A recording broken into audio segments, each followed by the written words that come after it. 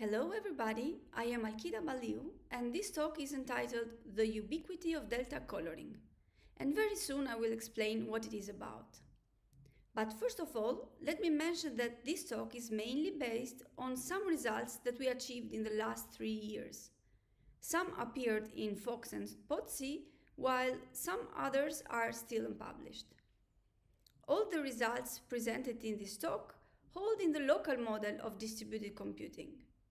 In this model, we have a network that is modeled by a graph, where nodes represent computing entities and edges communication links. We will denote with n the number of nodes in the graph and with delta the maximum degree. In this model, we assume that messages can be arbitrarily large, and also we do not restrict the local computation. Hence, this is a very strong model, and this means that if we prove lower bounds in this model, then they hold in weaker models as well. In this talk, we will see how the delta vertex coloring problem is strictly related to many other symmetry breaking problems that have been studied in the literature, such as dominating sets, MIS, ruling sets, and arbidefective colorings. Also, we will see how delta coloring is related to questions regarding complexity theory, and in particular to an open question regarding a well-studied class of problems called locally checkable labelings. Let me remind you briefly what a delta coloring is. We have a graph, and delta is the maximum degree of the graph. We want to color the nodes with delta colors, that is, assign to each node a color from a palette of delta colors, such that neighbors do not have the same color. In the example, delta is 4. Let's start by looking at how the delta coloring problem is related to the complexity theory of LCLs. LCLs are a class of problems introduced by Nauer and Stockmeyer in the 1990s. These are a class of problems for which it holds that, given a solution, nodes can check in constant time if the solution is correct, meaning that if the solution is incorrect, there must be at least one node that detects some inconsistency. LCLs are actually a bit more restricting than this, and in particular, for these problems, we assume to be in a graph of constant degree, and we assume that the possible inputs and outputs of the nodes come from a set of constant size. LCLs have been studied extensively in the last years, and there has been lots of progress in establishing a complexity theory for these problems. In particular, we know that some complexities are not possible at all, and for example, in this picture, the orange regions depict complexity gaps. For instance, this orange region represents the fact that there are no LCLs that have complexity that is at the same time little omega of 1 and little o of log star n, neither for deterministic nor for randomized algorithms. Although we understood a lot about LCLs, there are still some open questions. In fact, for example, we still don't know what happens in this region.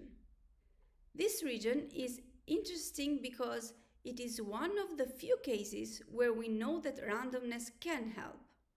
In particular, this is a region containing problems that require at least log n and at most polylog n for deterministic algorithms, but for which we also know that they can be solved exponentially faster with randomized algorithms. That is, with a complexity that lays between log n and polylog n. Unfortunately, we still don't know if there are actually problems in this white region. That is, we do not know any problem that has a little o of log n randomized upper bound, for which we also have a little omega of log n deterministic lower bound. So this is one of the major open questions related to locally checkable problems.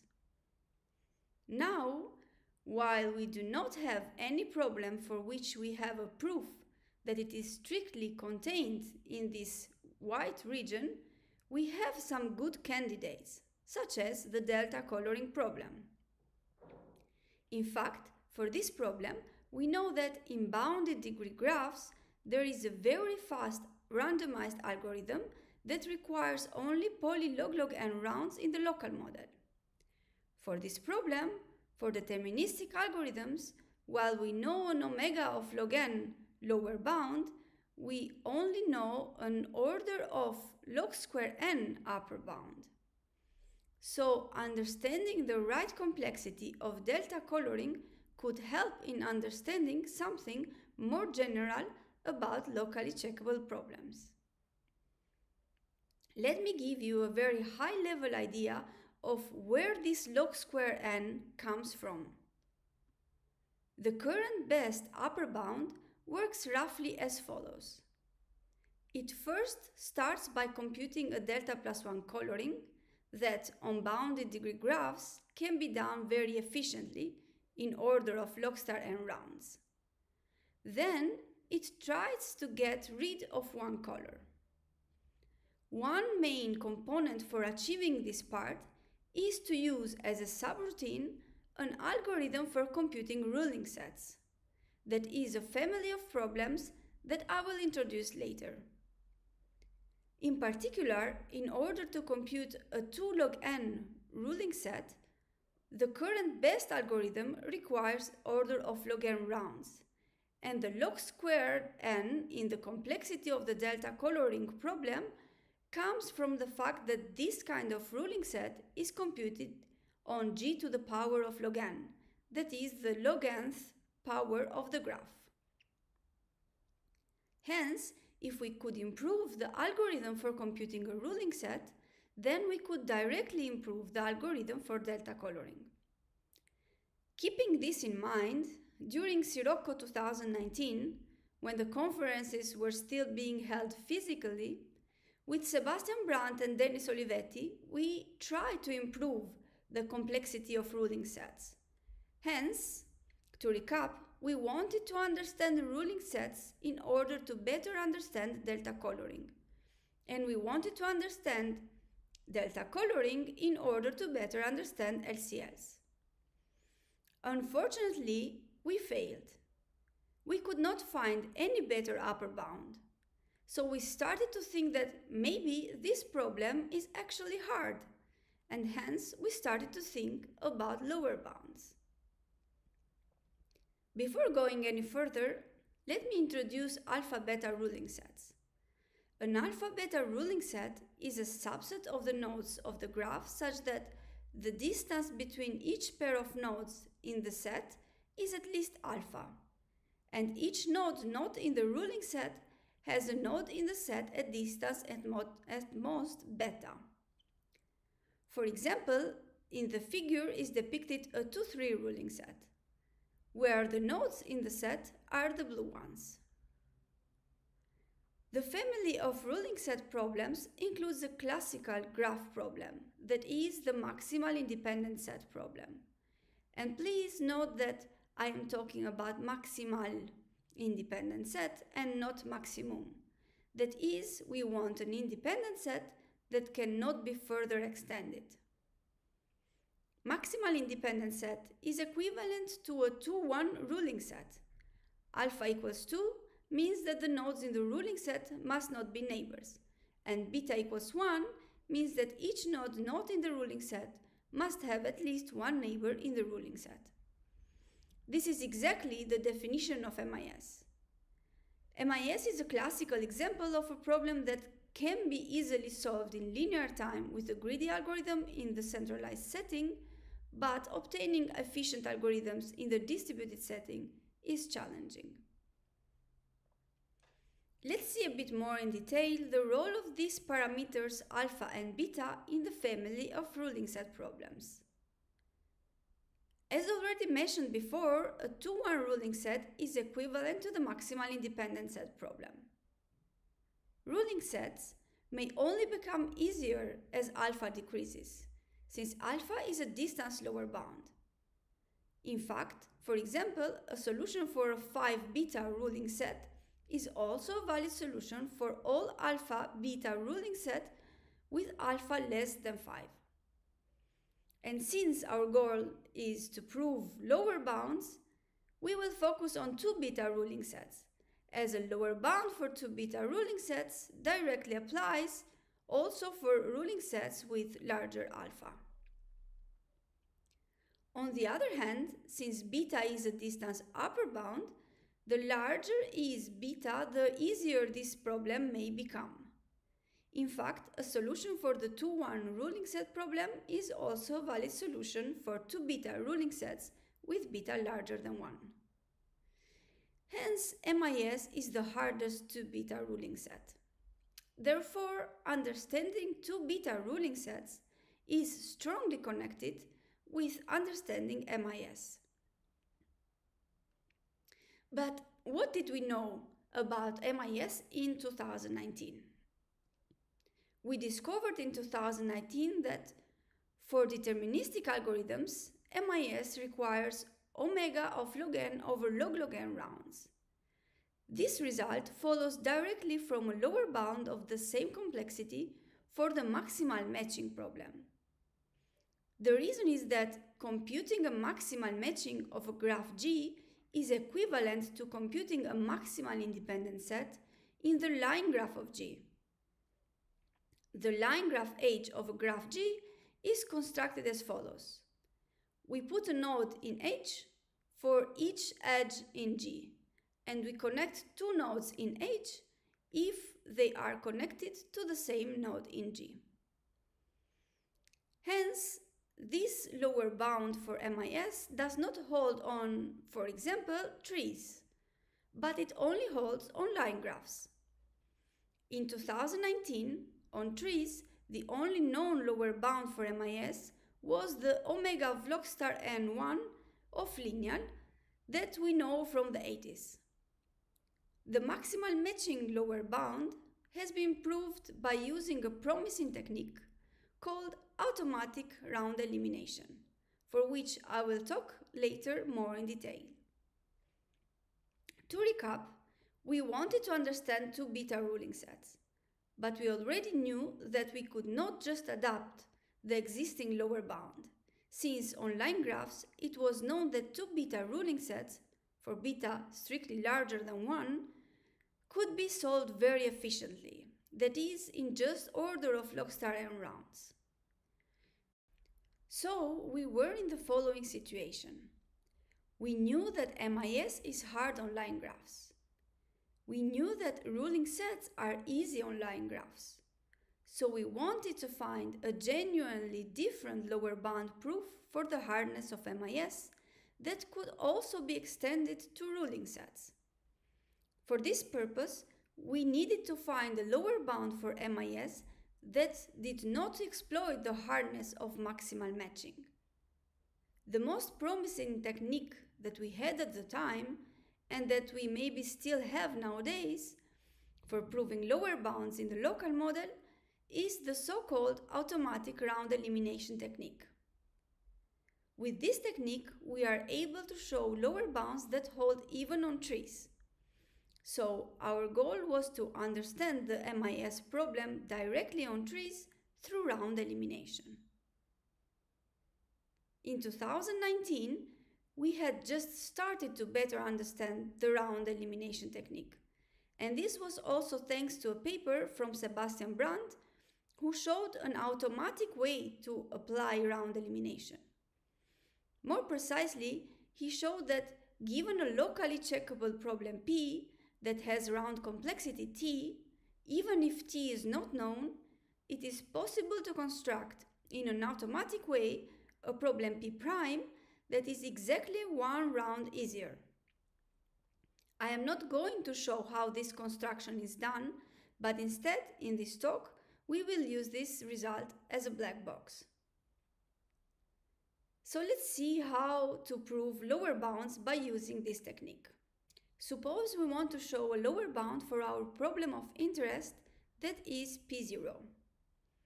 We start from P0, and by applying automatic round elimination, we create a sequence of problems, P1, P2, and so on, such that each problem Pi is at least one round easier than the previous problem in the sequence.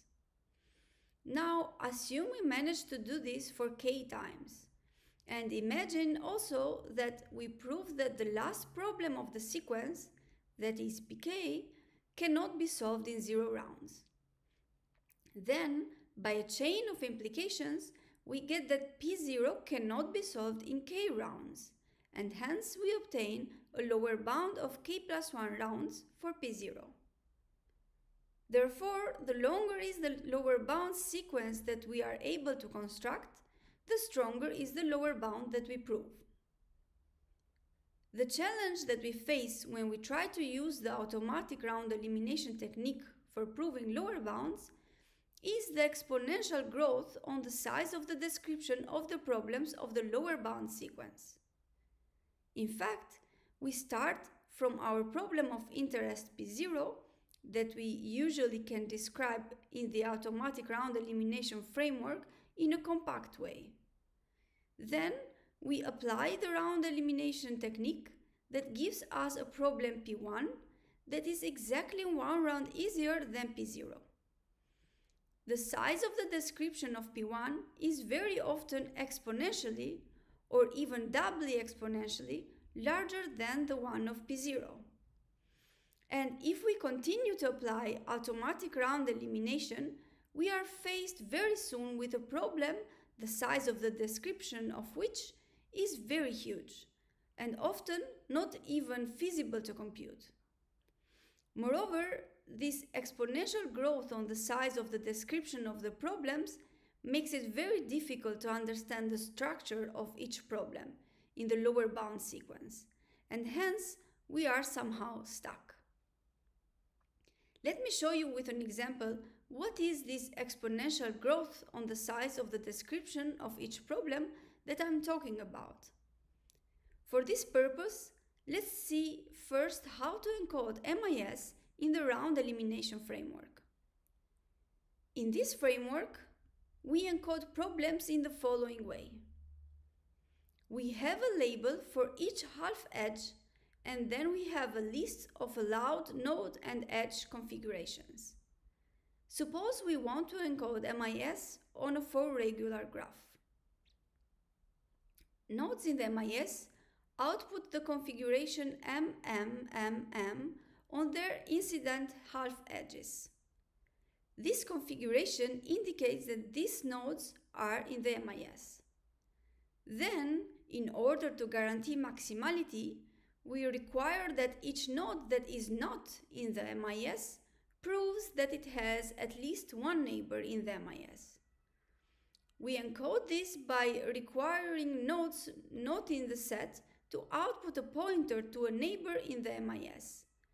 And for this, we use the label P. Hence, each node not in the MIS must output one P on one incident half edge, and on the edge configuration side, we must allow the configuration PM. In this case, we say that P is compatible with M.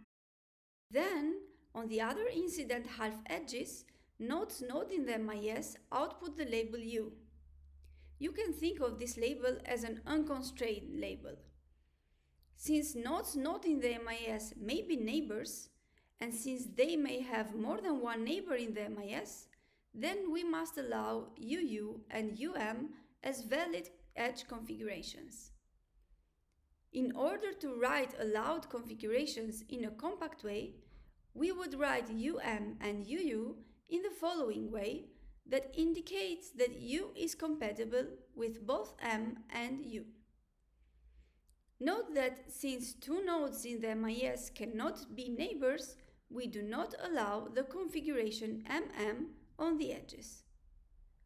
Also, notice that this is just one possible way to encode MIS under the automatic round elimination framework, but there are other valid possible encodings as well. Now let's see how does the size of the description of the problems of a lower bound sequence grow if we start from the MIS1. And in order to see this, let's forget about edge configurations and let's focus only on the allowed node configurations. I'm not going to show how this sequence is actually computed, but you can just think to a black box where we can give in input some problem, in this case MIS, and get the next problem of the sequence as output. If we start from MIS and we apply automatic round elimination, we get the following problem P1. P1 contains the two configurations of the MIS problem plus other two ones, which makes a total of 4 allowed configurations. Notice that it makes sense that P1 allows more configurations, since it is easier than MIS. We continue and we apply automatic round elimination on P1, and we get problem P2 that contains 11 allowed configurations. Even if we know what P2 is, it seems challenging to understand what this problem actually is. In other words, it seems challenging to be able to describe P2 in a human understandable way. And if we continue any further, we would get a problem that is too large and unreadable. Just so to convey the idea, let me just say that problem P3 contains 114 many allowed configurations.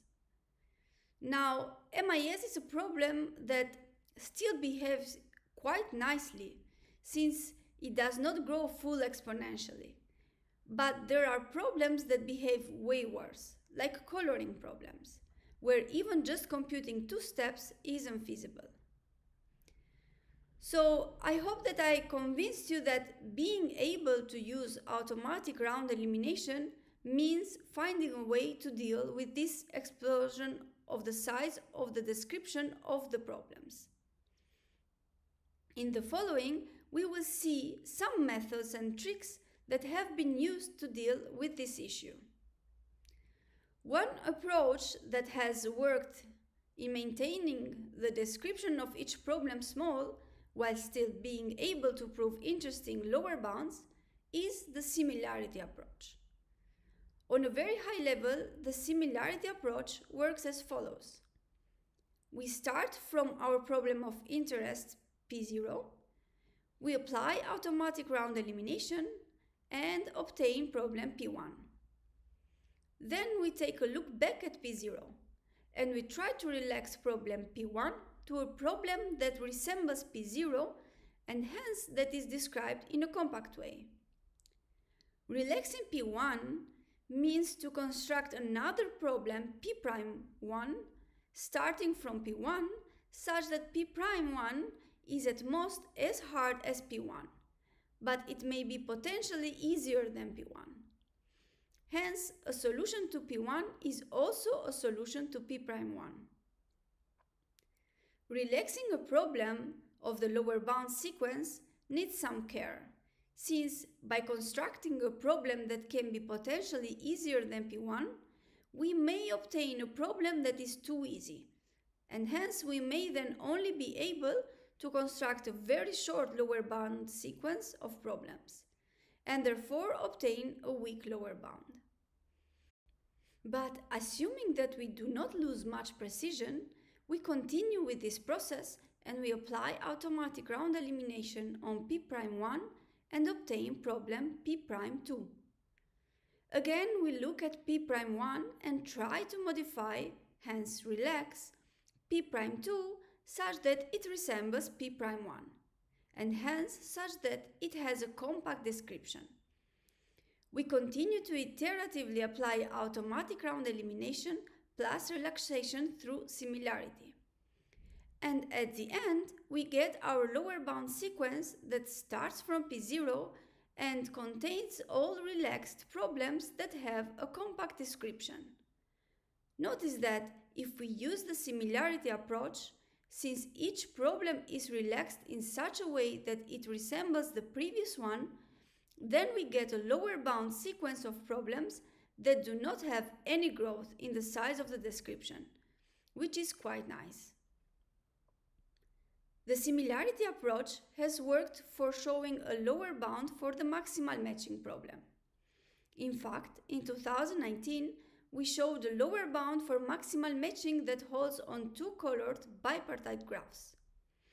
More precisely, we encoded maximal matching on bipartite two-colored graphs by providing allowed node configurations for each side of the bipartition. And then we showed a lower bound by using automatic round elimination plus the similarity approach. Let me give you a bit more intuition about this approach by showing how we applied it on maximal matching in this context. I'm not going into details on the encoding of maximal matching on bipartite two-colored graphs. And moreover, for the sake of simplicity, I will start by a problem that is a relaxation of maximal matching on bipartite graphs. If we show a lower bound for this relaxed version, then we of course get the same lower bound for the maximal matching problem. Suppose the nodes in the bipartite graph are colored white and black. We encode the relaxed version of the maximal matching problem through allowed configurations for white and black nodes as shown in the slide. Hence, we start from this problem. We apply the automatic round elimination technique and we get problem P1. The differences between P1 and P0 are shown in orange. Let's take a closer look at the configurations of white nodes in P1. The new configuration is quite similar to one of the configurations of P0, where instead of a P there is a U, but most importantly, instead of an X, there is a new label Y. The idea is to try to relax the problem in such a way that the new label disappears. This way, P1 would be quite similar to P0. More precisely, what we can do is to merge X and Y. Merging two labels means that whenever one of the two appears in some configuration, we allow also the other. In this way, the two labels become equivalent, and at that point, we can just discard one of the two. In this case, we keep X and we discard Y. Notice that merging two labels can only make the problem potentially easier. I am omitting some details here, but if we merge X and Y in P1, we get problem P'1. The difference between P'1 and P0 is shown in red, and as you can see, P'1 and P0 are quite similar. Both have the same number of labels and the same number of configurations, and also the only thing that differs is a single configuration and in only one single place. We now apply this approach iteratively.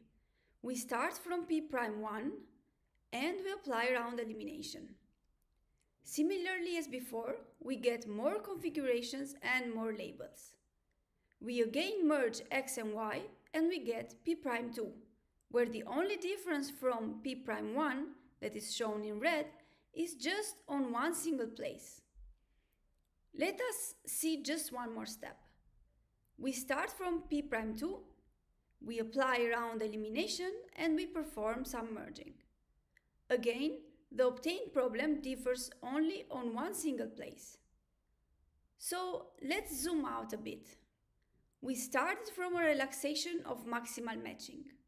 We applied 3 steps of automatic round elimination plus some relaxations, and we got a problem that is still very similar to the original one. Here we considered a specific case, that is when delta equals 6. But we actually know that for maximal matching and some of its variants, for any value of delta, we can repeat this same process that we just saw, that is, apply round elimination and merge X and Y, for a number of times that is proportional to delta, and still obtain a problem that is not 0 rounds solvable. This means that we can construct a lower bound sequence of problems that gives a tight lower bound for maximal matching and variance, by keeping all problems of the sequence very small. So, in some sense, the maximal matching problem behaves very nicely under the round elimination framework, and this allowed us to understand this problem quite a lot. In fact, this kind of technique has been used in 2 papers that have shown tight lower bounds for maximal matching and some of its variants. Unfortunately, the similarity approach does not seem to work directly for MIS, in the sense that if we try to perform relaxations aiming to keep the problems always of the same size, then we reach a 0 round solvable problem only after a constant number of steps. I emphasize the word directly here, and as for the reason why, I will get to it a bit later. So for now, let's just focus on the fact that it seems challenging to use the similarity approach for MIS. With the similarity approach, we managed to have no growth at all in the description of the problem, which is great, but maybe it is too demanding for some problems, such as MIS. So we might want to loosen a bit our requirements. In fact, maybe a linear growth could be good enough. In the similarity approach, the current problem of the sequence suggests how to relax the next one. But what could be a possible approach that allows us to find the sequence of problems such that at each step, the size of the description of the problem grows only linearly? Here is one interesting approach that has worked in the past for achieving this goal, and it consists of the following. We first find an upper bound through automatic round elimination, and then we let the upper bound sequence suggest the proper relaxations for getting a lower bound sequence. This approach may seem really strange at first, so let me try to give the idea of why it makes sense and what we are trying to achieve here. When we apply automatic round elimination, we get a problem that is exactly 1 round easier, and in particular, we get the same allowed configurations of the previous problem plus additional ones. Some configurations among the additional ones are the ones that actually contribute in making the problem easier, while some others seem to be just an artifact of the round elimination process. Somehow, we would like to be able to recognize which configurations really make the problem easier, because those are the ones where we do not want to perform any relaxation, as otherwise we would make the problem too easy. One way to recognize these configurations is to try to find an upper bound sequence. The configurations that appear in an upper bound sequence are the ones that we do not want to relax.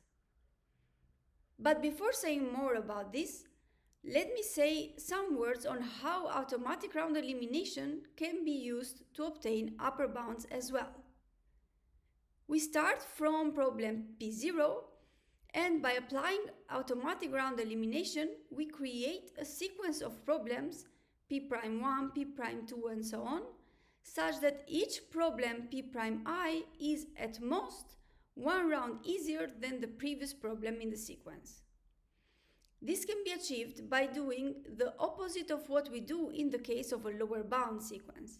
That is, instead of performing relaxations at each step, after applying round elimination, we make the problem potentially harder instead of making it potentially easier.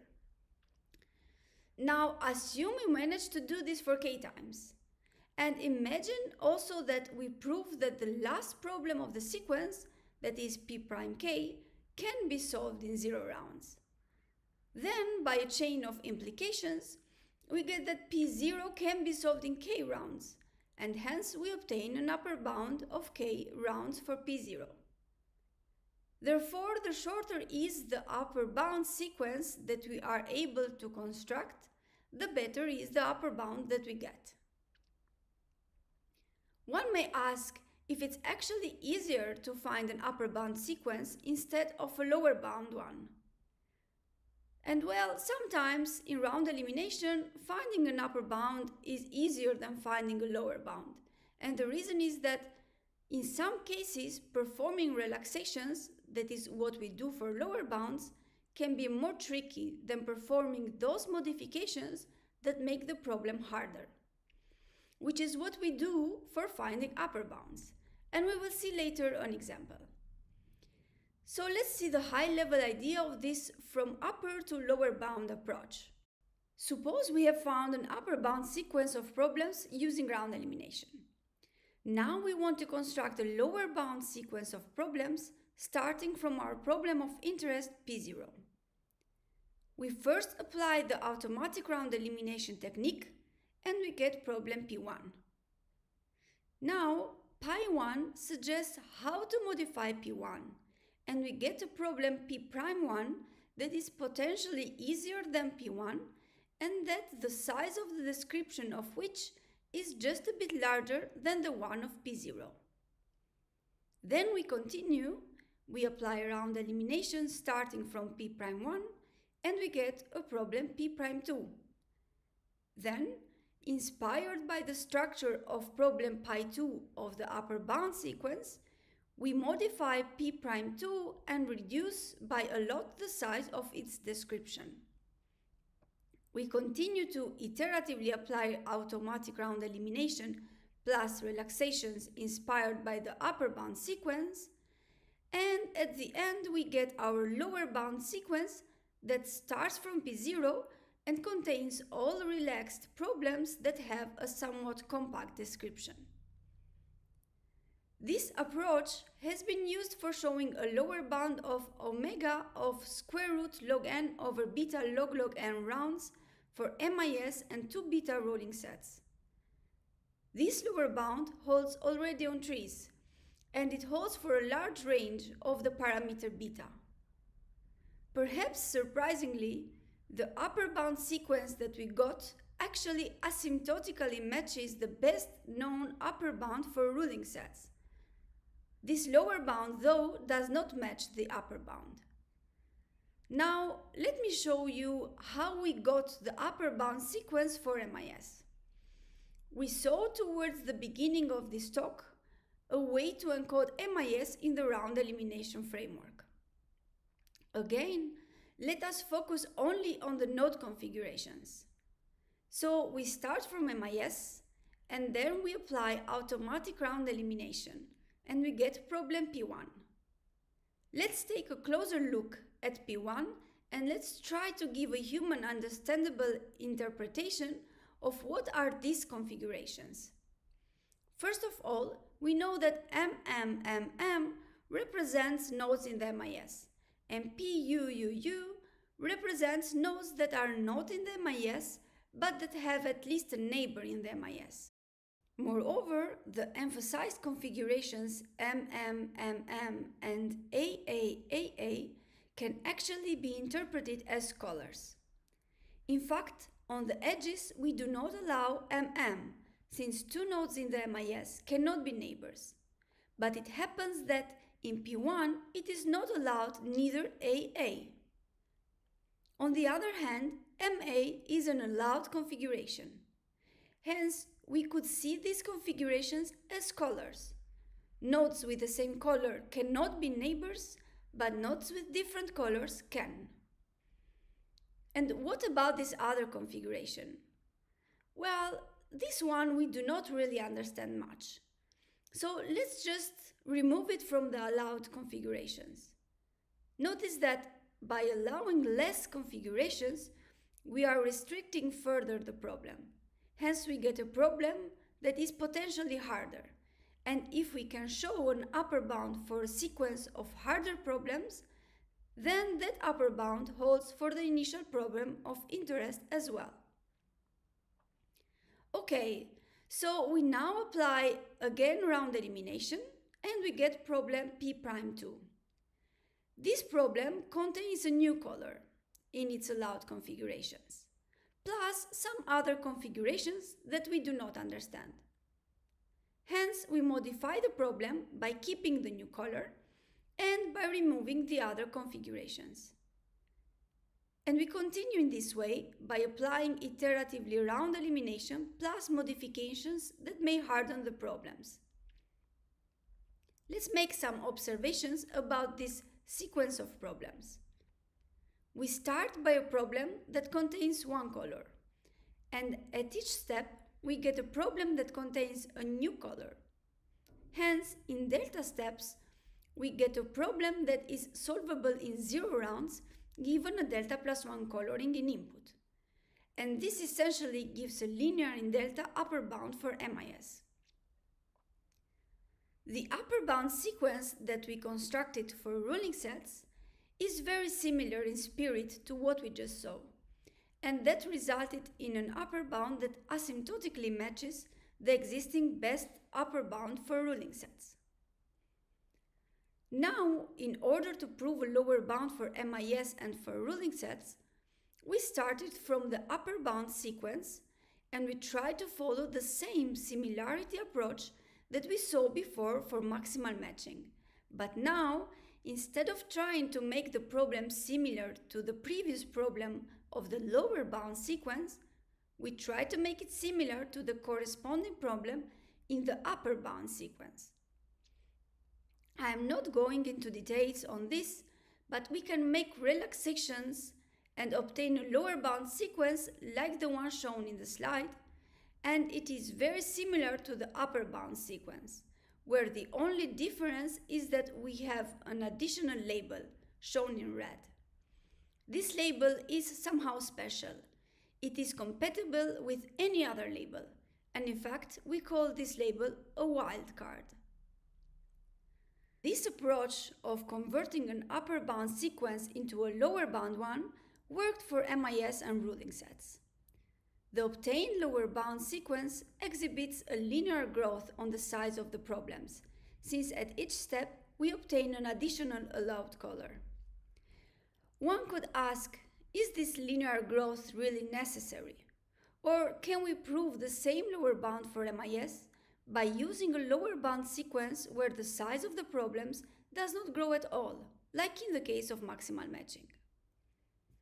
Hence, as promised, let me get back to the fact that the similarity approach does not seem to work directly for MIS, and let me explain why I emphasize the word directly.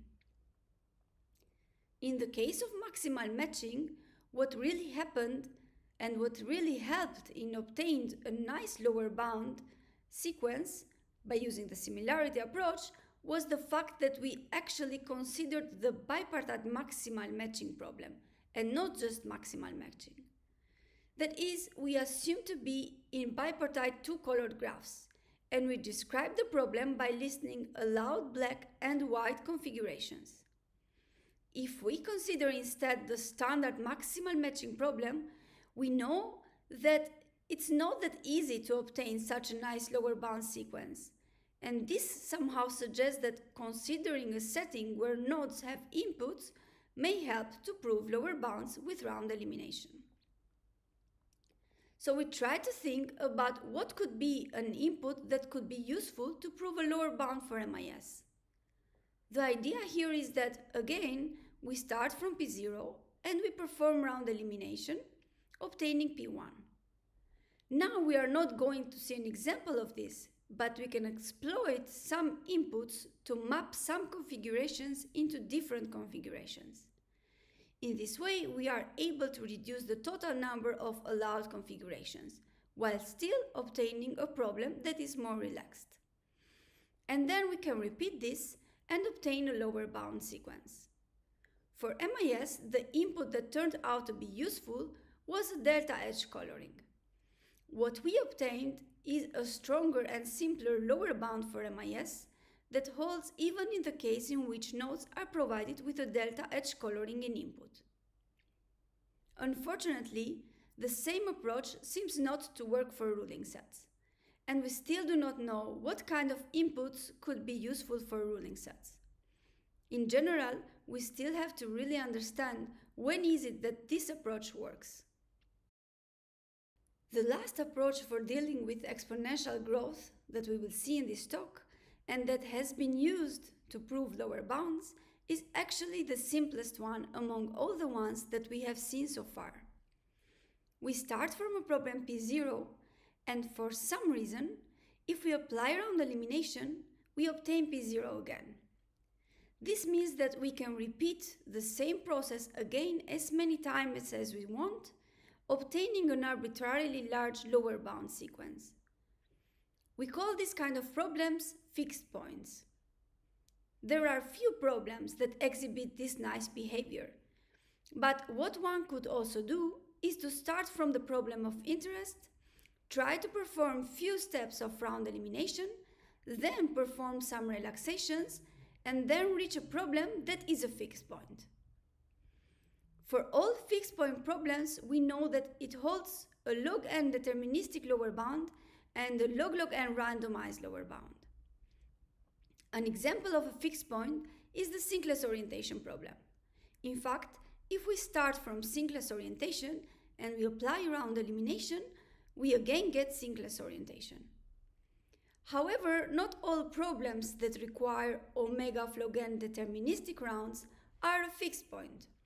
For example, if we start from delta coloring and we apply round elimination, we do not get the delta coloring problem again, but something more relaxed. One important open question related to round elimination is to actually understand if, for all problems that require omega of log n deterministic rounds, there exists a relaxation that gives a fixed point.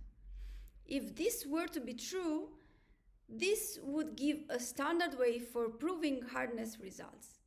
We still do not know if this is the case, and at that time we wondered whether the statement holds for delta coloring. But for delta coloring, we already knew that it requires omega of log n rounds for deterministic algorithms and omega of log n rounds for randomized ones. So why do we care about a fixed point proof for the hardness of delta coloring? In order to answer this question, let me go back to the MIS problem, and let's see more in details what happens when we apply round elimination on MIS. At the beginning, we have MM that, as said earlier, can be seen as a color. And we have PUUU that is used by nodes not in the MIS to prove that they have at least one neighbor in the MIS. We then apply round elimination. We get a problem that contains two colors, the pointer line and then an additional configuration that we consider to be garbage, that is, some artifact of the round elimination process. We then apply round elimination again. We get a problem that contains three colors, the pointer line and a lot of garbage. In general, after k steps, we get a problem containing k+1 colors, the pointer line and a lot of garbage. This observation is crucial. Somehow this suggests that since we apply round elimination to some problem that is nothing else than a relaxation of the k coloring problem, we obtain at least the same garbage that we would obtain when applying round elimination directly on the k coloring problem. Hence, this suggests that if we want to understand MIS, we first have to understand k coloring, and the most relaxed version of k coloring, that is still a hard problem, is delta coloring. Hence, at this point, together with Sebastian Brandt, Fabian Kuhn and Dennis Olivetti, we understood that in order to understand how to keep the problems in lower bound sequence of MIS small, we first had to understand how to keep the problems in a lower bound sequence of delta coloring small. And what is the best thing that we can wish for a problem that requires omega of log n deterministic rounds, such as delta coloring? Well, a fixed point, since it is a trivial lower bound sequence where the problem does not change at all. So let's recap. We wanted to understand delta coloring in order to better understand the landscape of LCLs. For this reason, we started to study ruling sets because they are used as a subroutine in the current best delta coloring upper bound. In order to understand ruling sets, we first tried to focus on MIS because it is the hardest to beta ruling set. But for understanding MIS, we first had to find a way to prove a lower bound for delta coloring through round elimination, because somehow the delta coloring problem appears as a subproblem in the lower bound sequence of MIS. Note that at this point, we knew that understanding delta coloring was necessary to understand MIS, but we did not know if it was actually sufficient. So back to the question, is there a fixed point for delta coloring? The answer is yes. And let's see how this fixed point looks like with an example. This problem is a relaxation of the delta coloring problem, where delta is 3, and colors are A, B, and C. Moreover, this problem satisfies that if we apply round elimination on it, we obtain the exact same problem. Hence, it is a fixed point. This fixed point can be intuitively described as follows. First of all, each label is a subset of the original colors. Then, on the edge side, two labels are compatible if they are disjoint sets. For example, the label set AB is compatible with the label set C. On the node side, every configuration is obtained by putting some set some amount of times and then the empty set some other amount of times. The number of empty sets in a configuration is always equal to the size of the first set minus 1. For example, consider the configuration AB empty set. The size of the set in this configuration is 2. Hence, the number of empty set labels is 1. While in this other line, we have 2 empty sets, since the size of the set present in this configuration is 3. Okay, so we got a fixed point for delta coloring. Now what? It turned out that the same exact idea could be applied to the case of MIS. In fact, we defined the following family of problems, characterized by a parameter k. There is one pointer configuration, there are k colors, and then there are the same allowed configurations that are present in the fixed point of k coloring. Notice that if we take k equals 1, we get exactly the MIS problem. We then proved that if we take the problem with parameter k and we apply round elimination, we obtain a problem that can be relaxed to the problem with parameter k plus 1, that hence contains one pointer configuration plus the same allowed configurations of the fixed point of k plus 1 coloring. In this way, we get a nice lower bound sequence. Even more interestingly, it turned out that the same idea works for obtaining lower bounds for a much larger family of problems that I am not going to describe because it even contains many problems that have no intuitive meaning. But I am going to describe a nice subfamily of problems for which we obtain lower bounds with this method. We call them alpha-arb defective C-colored beta ruling sets. In this problem, nodes can either be colored or uncolored. The graph induced by colored nodes must be colored with an alpha-arb defective C coloring, and uncolored nodes must have a colored node at distance at most beta. For example, the picture shows a 2-arb defective 2-colored 2-ruling set. For these problems, we proved lower bounds that turned out to be tight. This is a very nice family of problems. In fact, we directly get many lower bounds for very different problems. We actually get a unified proof for both existing and new results. In fact, by setting alpha to 0 and C to 1, we get that colored nodes must form an independent set, and we hence obtain tight lower bounds for two beta ruling sets.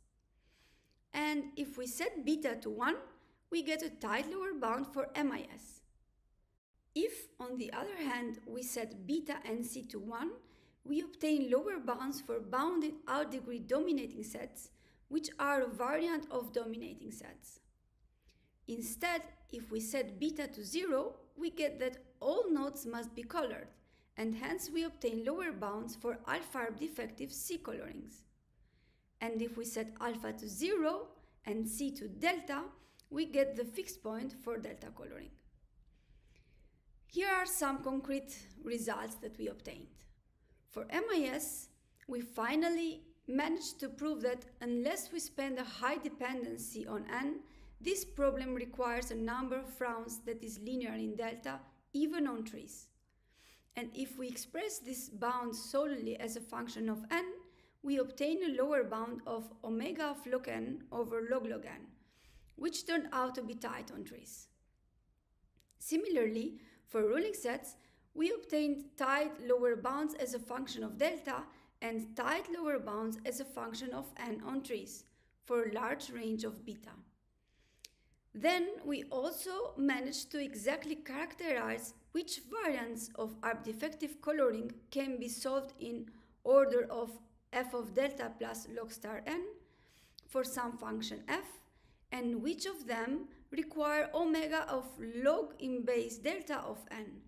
So we exactly characterized which variants are in some sense easy and which of them are in some sense hard.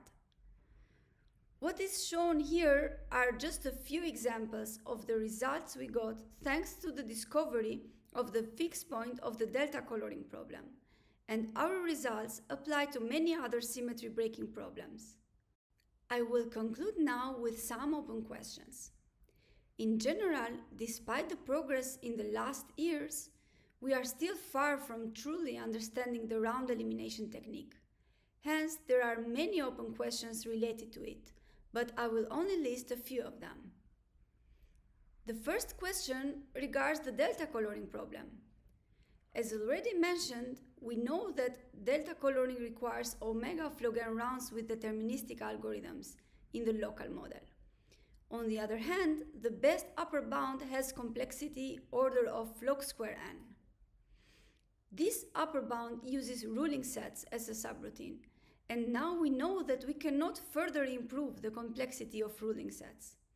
Hence, can we find a genuinely new algorithm for delta coloring? Or can we show that it actually requires little omega of log n rounds? Another question that we would like to understand is related to LCLs, and we would like to know if there are problems that can be solved in little o of log n with randomized algorithms that require little omega of log n for deterministic algorithms. Unfortunately, we currently do not know how to prove such lower bounds. In fact, the current limit of the round elimination technique is that the best lower bounds that we can prove are omega of log n for deterministic algorithms and omega of log n for randomized ones. The third and last question also regards round elimination. One of the few ways that we have to prove that a problem requires omega of log n is to show a relaxation of the problem that is a fixed point in the round elimination framework. What we do not know is if this is always possible, and hence we would like to understand if, for all problems that are omega of log n, there exists a relaxation that is a fixed point. Thank you very much for listening. I hope you enjoyed this video.